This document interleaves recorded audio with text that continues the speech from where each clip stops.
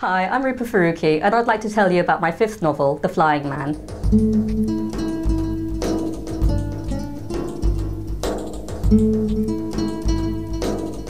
When I was researching the novel, probably the hardest thing to get right was the locations, because Mackle flies everywhere. He is a flying man. He plane hops from one destination to another. And I wanted to get the locations absolutely right. I wanted you to travel with him, the reader, to actually feel his journey.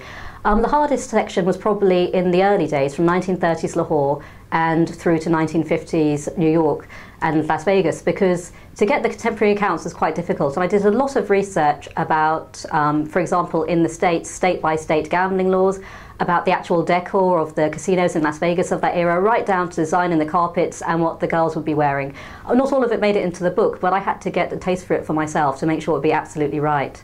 After that, from the 70s onwards, it was easier because I was actually a contemporary with Mackle's children, so I myself could use my own contemporary accounts of 70s London, 80s Spain, Hong Kong in the 90s and so forth.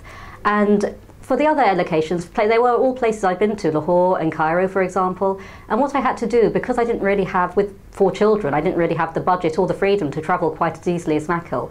What I had to do was go back over my old travel diaries, look back over my photo albums, look at my old guidebooks, and really revisit the places that I'd been and feel myself in those amazing locations once again. I really enjoyed, in fact, that even though I didn't get to visit the places again, I really enjoyed the journey. I really enjoyed going back and revisiting them in my memories. And I really hope that my reader will enjoy the journey as much as I did.